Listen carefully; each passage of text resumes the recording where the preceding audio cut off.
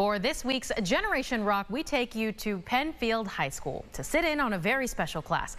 It was one organized by a senior student trying to teach her peers how to spot and stop discrimination.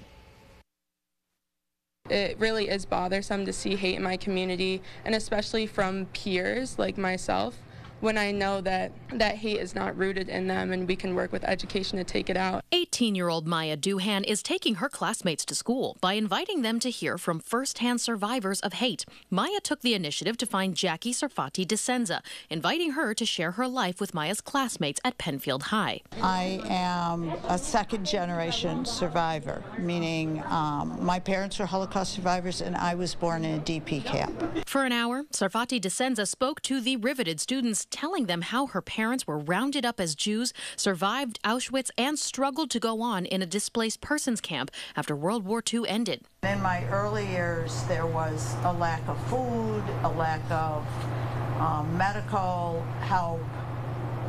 Education was really not much. Maya says this type of education helped her when she first became a youth ambassador for the Levine Center to End Hate a few years ago. I was able to hear a survivor speak and share her story, and it was very impactful for me to hear that. And I previously had no knowledge of, like this issue specifically, anti-Semitism. So after hearing that, I realized that maybe a lot of people in my community also didn't have a lot of knowledge about this issue, and that ignorance is what was perpetuating it. So ever since, she's been taking it upon herself to share the same chances to learn. She says it's especially important as tensions rise around the world to remember history and how to keep it from repeating. A saying in the camps, and I still remember it, was a chant, liberated but not free.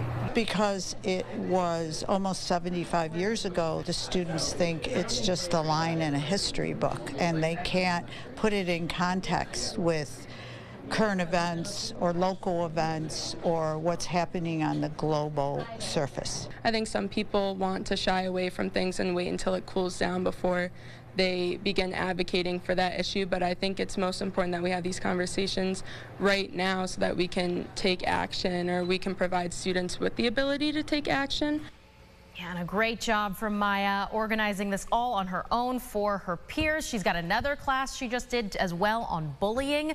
Very important in schools. Now, if you know a young person making a difference in our community, they've just got an interesting story to share, let us highlight them here on News 8. They deserve some love. So send us that email, news8sunrise@wroctv.com.